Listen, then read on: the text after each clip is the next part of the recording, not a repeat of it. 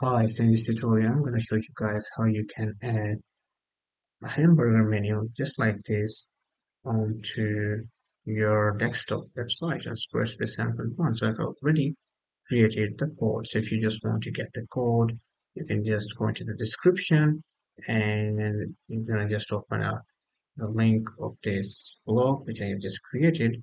You can just copy the code and you will be good to go.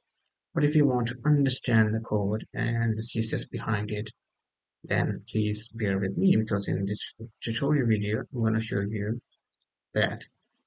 So let's go into design and custom CSS and let's see here. So let's discuss a few parts of it and let's first add some spaces so that we can see all code. Okay.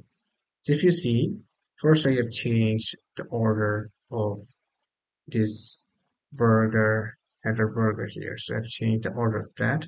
I've changed it to be to 2 because I want it to appear in the second position. And I want this to be on the first position. Okay, so that's the first chord right here.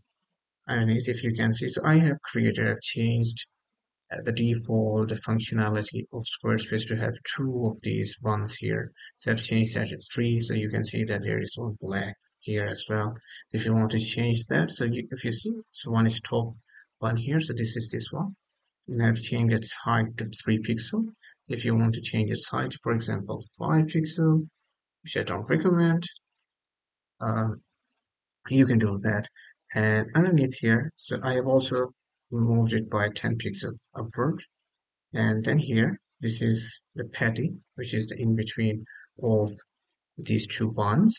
And this is black color. So if you want to change its color, because it does not look good. So for example, just for the sake of our video, I'm going to change it to orange. You can change it to whatever you want.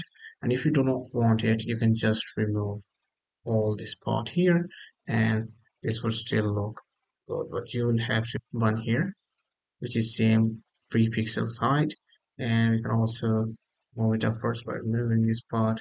And now this is what Squarespace provides us by default. So if you want to keep that, it's up to you.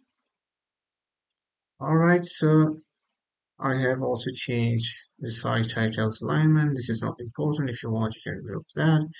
Okay, this part here is to apply the flexbox to the header, which is important.